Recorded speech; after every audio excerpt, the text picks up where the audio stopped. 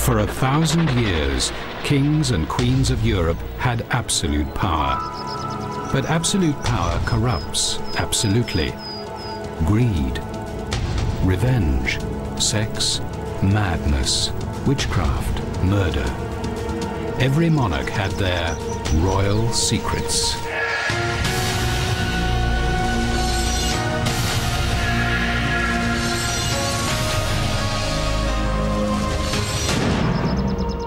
For many royals, wielding immense power was not enough. They wanted recognition. Some monarchs sought to bask in the adulation of great deeds. Others hid their inner feelings behind glorious facades. Louis XIV, the French Sun King, built the greatest palace in Europe. England's Elizabeth I hid her lonely soul behind a glorious mask, while medieval Edward I battered his way into history. All found their own way to the fields of glory.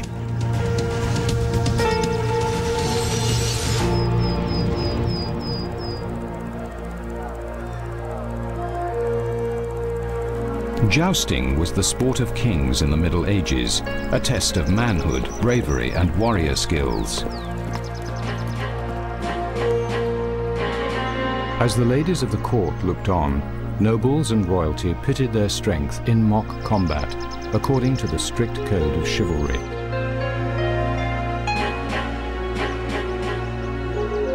In the 13th century, young King Edward I was among the jousting champions of England, but for Edward, tourneys and jousts were mere pageantry. The fierceness he learned on the jousting field was a rehearsal for a reign that would glorify Edward in bloody battle.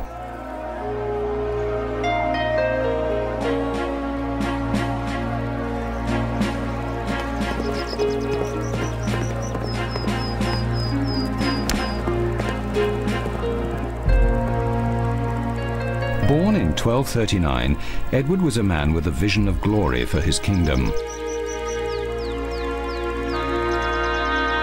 His drive was so intense, he ordered his bones to be carried into battle if he were ever killed in combat. Edward's ambitions were stirred when he traveled through Europe to fight in the Crusades.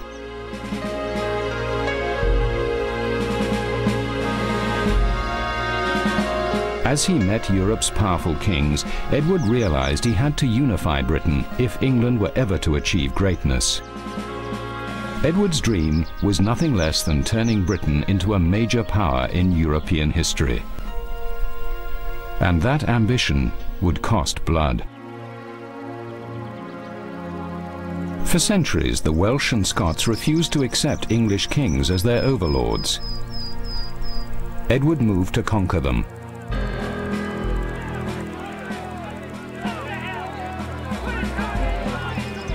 The king traveled for days across the country to meet his army, snatching sleep in his chainmail suit when he could.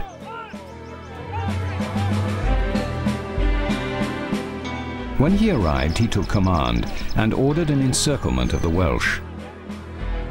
Fierce battles erupted. The Welsh, famed for their longbows and guerrilla tactics, fought back, but were no match for the lances of Edward's heavy cavalry. The first step in creating a major world power ended in victory for Edward.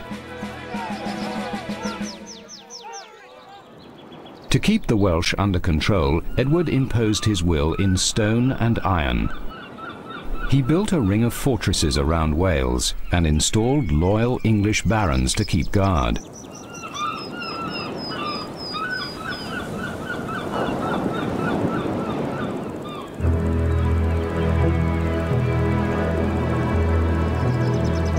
This massive, impregnable castle of Carnarvon was the embodiment of Edward's determination to build a truly united Britain. Carnarvon Castle stamped Edward's dominion on the landscape, reminding potential rebels of the grand power of the English throne. Inside the walls of the castle, Edward and his followers were safe, but life there was far from luxurious.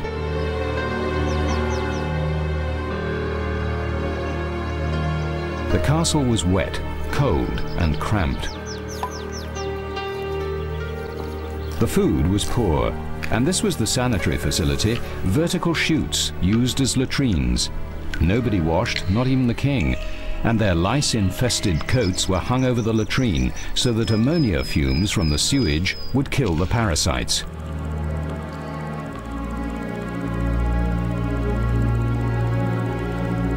Edward's plans for a glorious, united Britain were only half realized by his victory over the Welsh.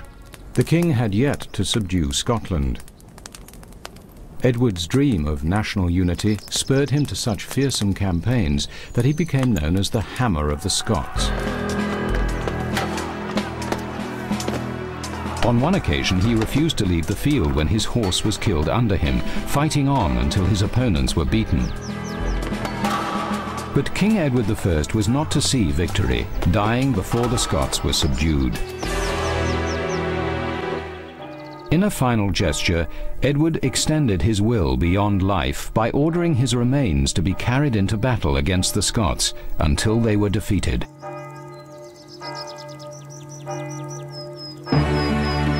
Before he died, Edward sealed his glory by making his son, Edward II, the first Prince of Wales, a title passed down through each generation of British royalty and still held by the heir to the throne to this day. By subduing the Scots and the Welsh, Edward I set the goal many English monarchs pursued after him, a drive to unify the nation into one united kingdom and set the stage for England to become a world power.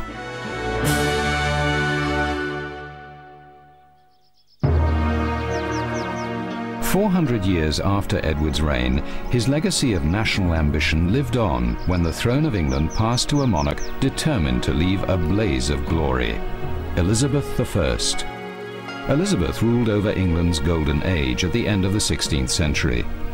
English explorers commanded the seas, claiming and settling much of the New World as royal possessions. William Shakespeare wrote plays at the Globe Theatre, many in honor of good Queen Bess. But in her quest for power and glory, Elizabeth paid a personal price. And her tragedies started when she was only a young girl. Elizabeth's father, Henry VIII, executed her mother, Anne Boleyn, and then declared Elizabeth illegitimate. The Pope excommunicated her. Her older sister became the Catholic Queen Mary and imprisoned Elizabeth because she was a Protestant sympathizer. Worst of all, she was a woman, at a time when women were meant to bear children, not rule nations. Elizabeth was 25 when her older sister Mary died, and Elizabeth assumed the throne unchallenged. The new queen was young, graceful, and elegant, and she was aware that projecting the image of power was as important as holding power itself. She liked to be known as Gloriana and the Sun Queen. She dressed in jewels and pearls. One outfit alone was adorned with over 300 gemstones. She was constantly losing rubies, emeralds, pearls, and sapphires, which fell from her clothes as she walked. She owned over 500 gowns and skirts, 125 petticoats, and 27 jewel-encrusted fans. Her jewelry collection was said to be the richest and most varied in Europe.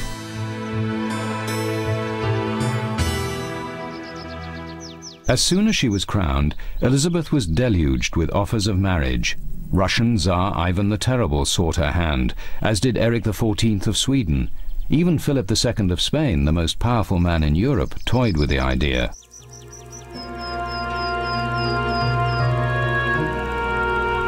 But her secret love was probably the handsome young Robert Dudley, Earl of Leicester, a childhood friend. Elizabeth secretly kept a locket with Dudley's portrait that she marked as "My Lord's picture," but her lord was already married.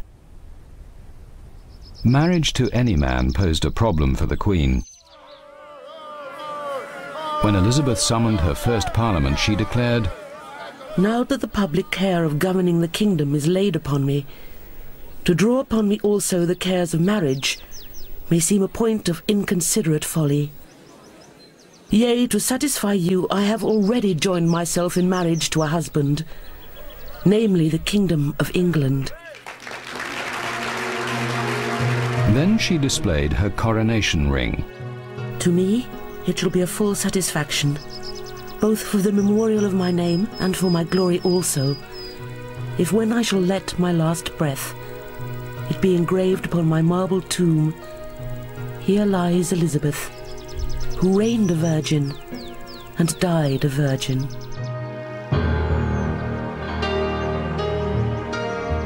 Just a young woman when she spoke those words, Elizabeth kept her promise as she set out to establish a glorious reign. When Philip II of Spain, her rejected suitor, launched an invasion of England, Elizabeth seized her chance to show her true glory. In 1588, a massive Spanish armada of 130 ships and 17,000 soldiers sailed up the English Channel to attack England. As the armada approached, Elizabeth travelled to visit her troops.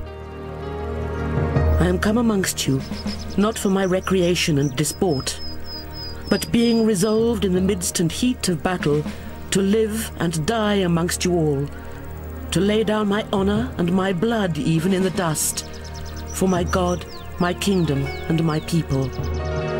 I know I have the body of a weak and feeble woman, but I have the heart and stomach of a king, and a king of England too.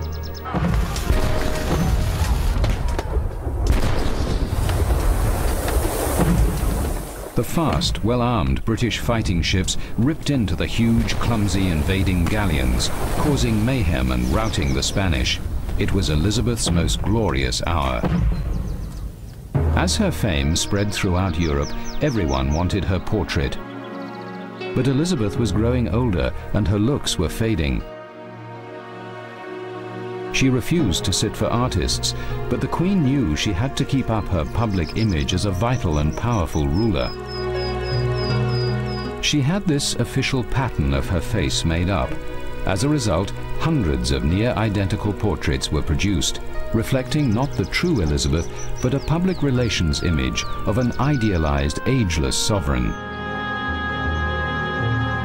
Elizabeth's official face gradually became a lie, and her real face disappeared beneath growing layers of powdered eggshell, alum, poppy seeds, and white lead. Yet somehow one portrait managed to slip through the net of official censorship. It showed a tired, deeply wrinkled face and an ill-fitting wig over a balding head. A far cry from the many official portraits painted the same year.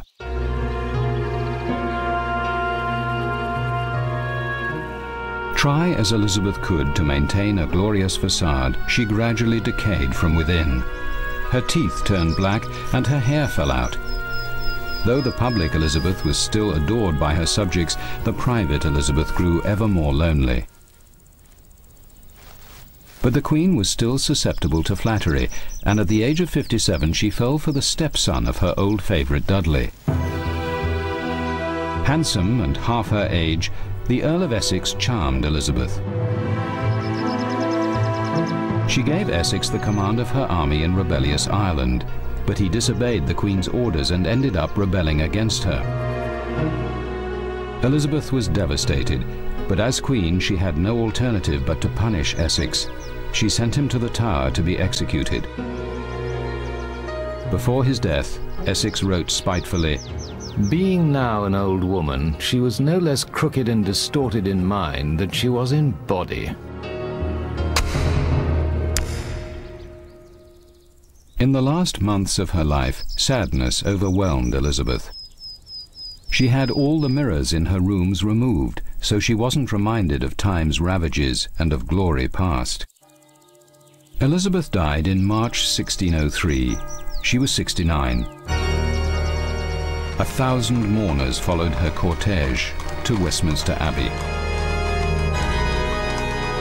Elizabeth's marble face was carved from her death mask, the true likeness of a queen whose real face few ever saw. Her epitaph was not as the Virgin Queen, but as the mother of her country, for glorious endowment both in mind and body, a prince incomparable.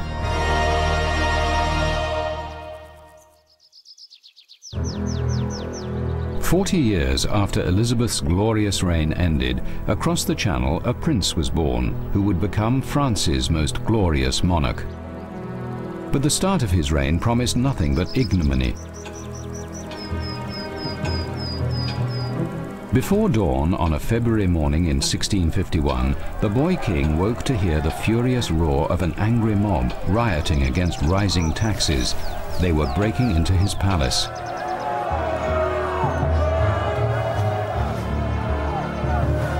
His first thought was of escape. The servants could lead him to safety through secret passages. But the mob was already at his bedroom door, and it was too late. The only thing he could do was play possum, and it saved his life.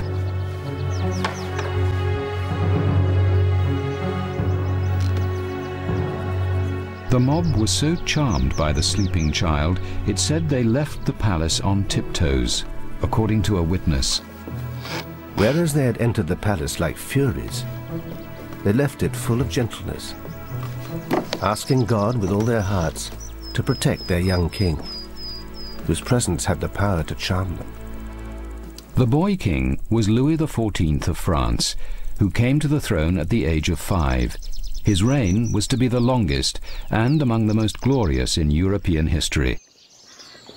Louis grew up here, in the Palais Royal, in the center of Paris. It was a time of great upheaval. Harvests were bad and taxes were rising. The young King Louis was not even old enough to be crowned. He was besieged, not only by the Paris mob, but by his own nobles.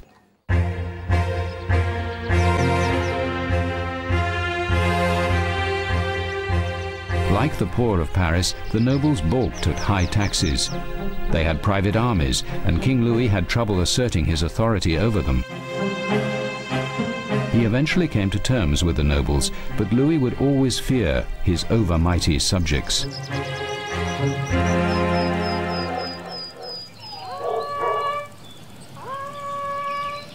As a young man, Louis loved hunting in the woods outside Paris. On one of these trips, he had an idea that would counter both his enemies at one stroke. First, move the palace away from the rabble of Paris, and second, make court life so exclusive all the nobles would want to live directly under Louis's control, far from their own armies. The new palace, Versailles, with its grand parks, lakes and paths, was a gargantuan project that took 36,000 workers and 5,000 horses more than a decade to build. At the court of Versailles, Louis imagined himself as the Sun King, the center of the universe. His courtiers were the planets, his subjects the stars. He created a new celestial order, and it dazzled all who fell into its orbit. Louis turned every minor detail of daily life into ritual. Even the king's daily dressing was high ceremony, and Louis reduced his nobles to minor roles in his pageant. One duke might hold Louis's nightshirt, a second helped remove it. A prince might have the high honor of handing the king a fresh shirt for the day.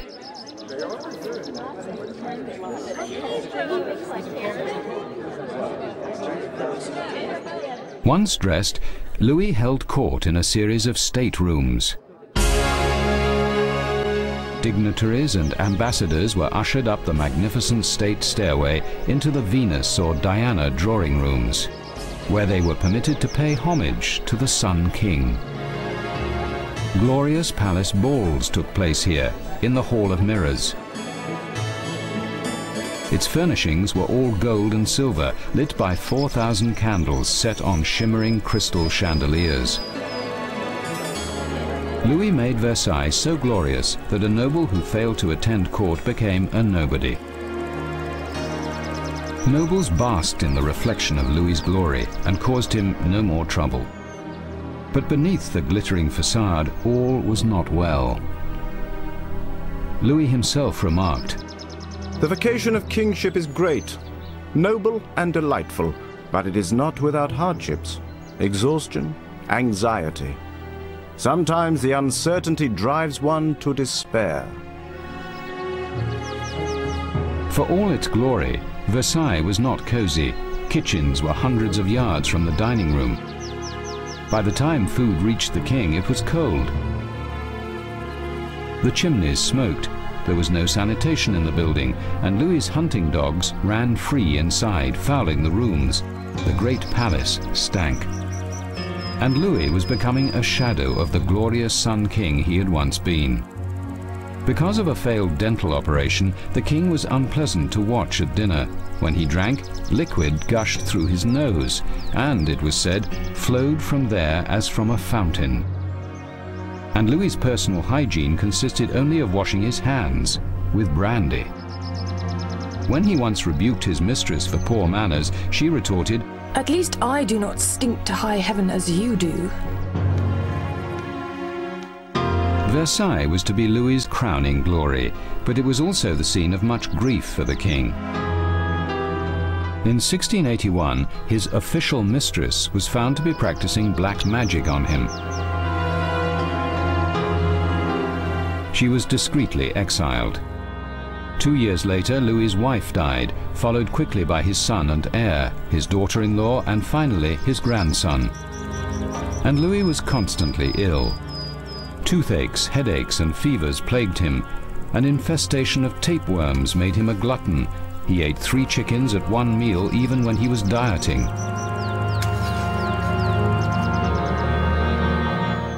These troubles made Louis depressed and racked with self-doubt. Though he maintained a glorious public facade, underneath he was sinking into a midlife crisis. All his life, Louis maintained, "My greatest concern has always been glory," and Versailles was that supreme achievement. But his children wanted no part of the grand palace.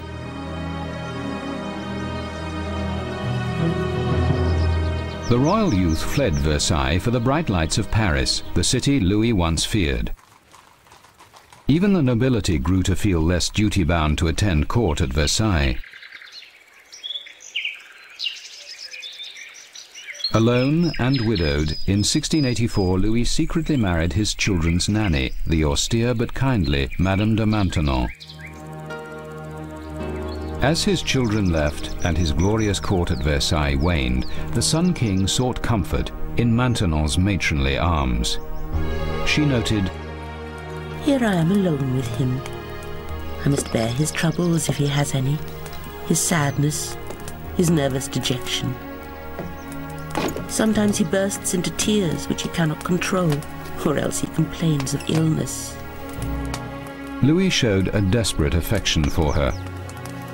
"Whatever love you have for me, I have even more for you, but the whole of my heart is at your disposal." As death approached, Louis could not resist one last flourish.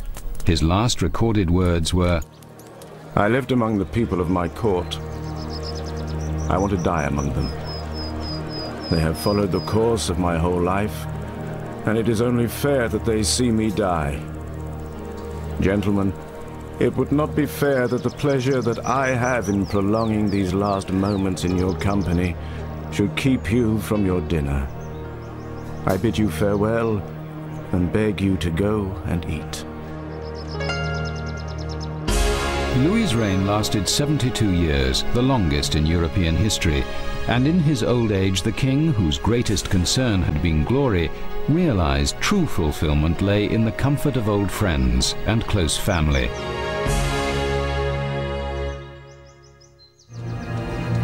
Louis XIV, the Sun King, Elizabeth I, the Virgin Queen, Edward I, Hammer of the Scots. Each monarch attained their ambition to make a mark on history. Whatever path they took, they sacrificed their all for the ultimate goal of glory.